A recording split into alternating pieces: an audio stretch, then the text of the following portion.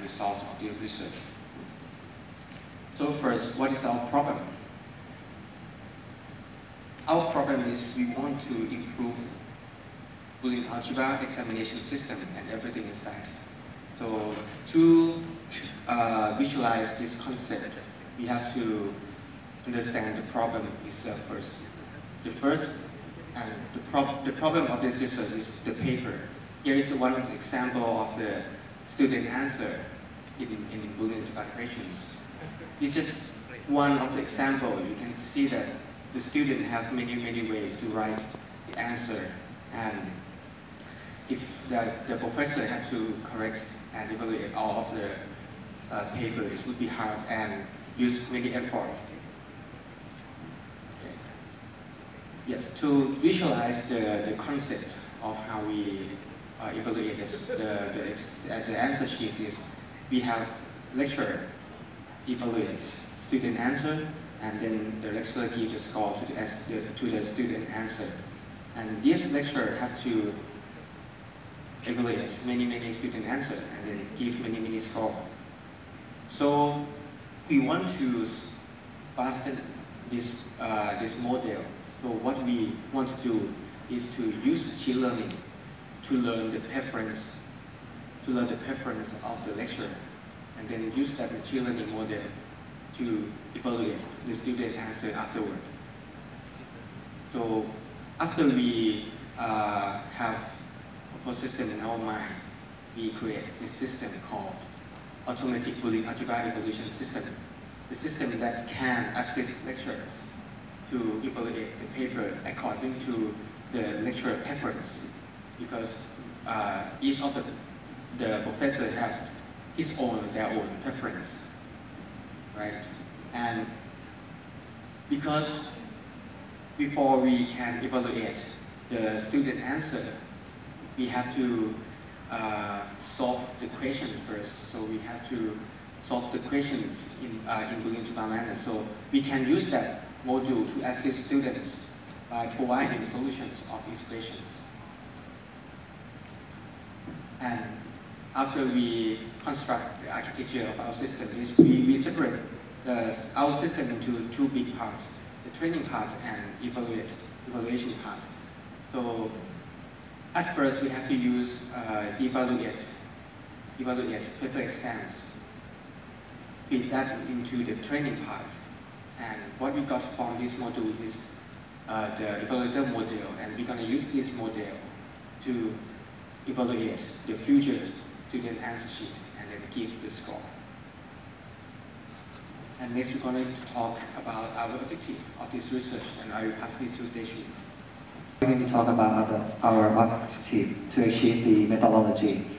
So we have to implement a system that would be able to understand laws and theorems of Boolean algebra expression.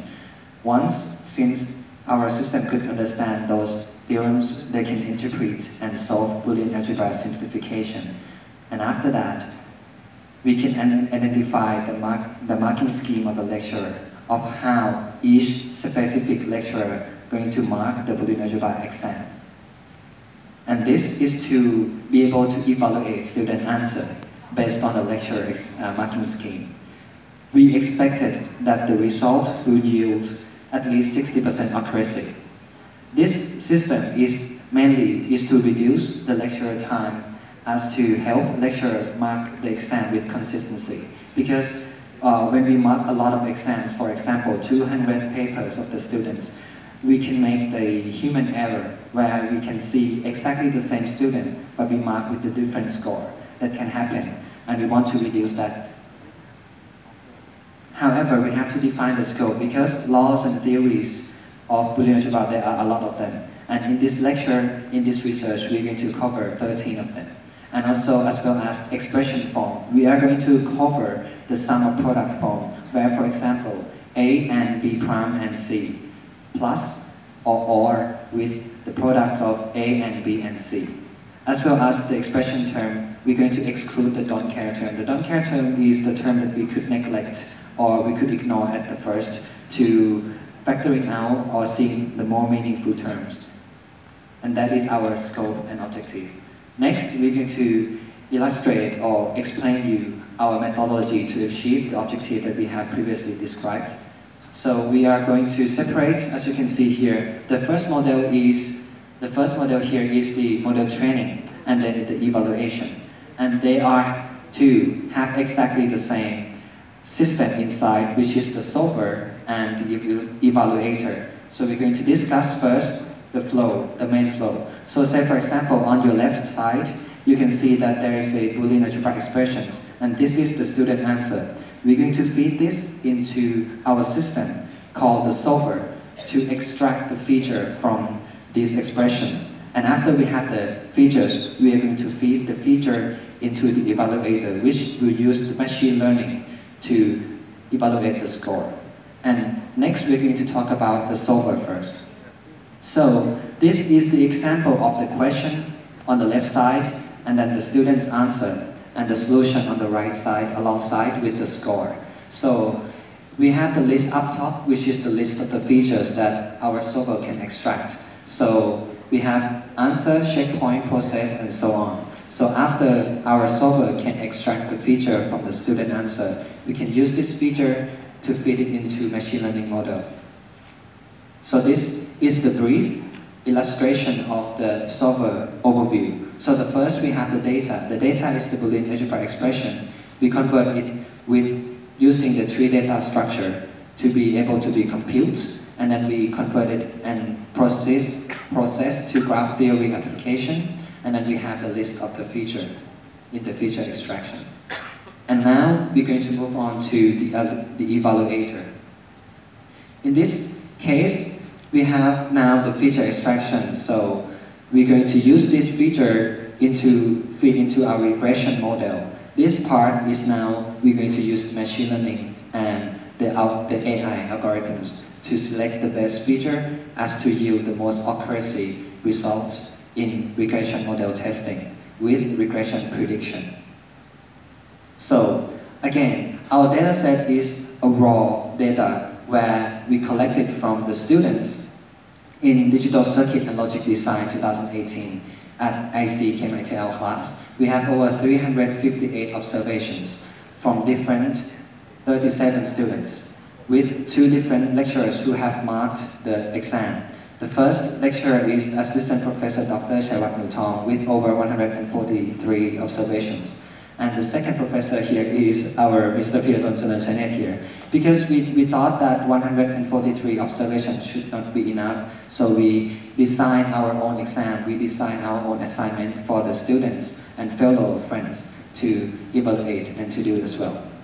So again, this is the list of the feature. This part is a very important part because we are also going to do the feature generation, where we combine many ways to have the more meaningful one. For example, feature number 11 is combined by feature number 2 and number 3, and so on. This is to have the more features, but how are we going to choose the most meaningful feature to lecture to evaluate? So we call this section the feature selection. Because there are so many features, we want to reduce the list of the feature because unrelated feature use unrelated data relationships, and we want to eliminate all of them. And also, those features that is not going to be irrelevant to the lecture, they tend to decrease accuracy of the training model. So we introduce dimension reduction into this term.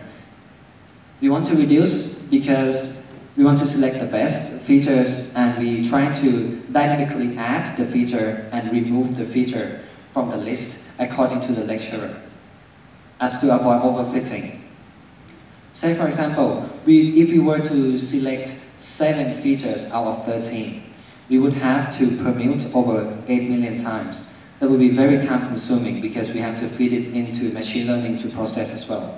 So this is a very problematic for us to do. At the first, we will try to reduce the list of the feature, but when the less feature is combined, the model will be not effective. So we introduce this algorithm. We use genetic algorithm, which is one of the fields in the evolutionary algorithm, where we're going to demonstrate like us, like human, where we have population and where we have fitnet function, and we try to eliminate the one that is not going to survive in each generation. So we start by initialize population, and then we select the best parents. So say, for example, each population will have each person, and each person will have the score. And we're going to compare the score, and then we're going to select the best out of them.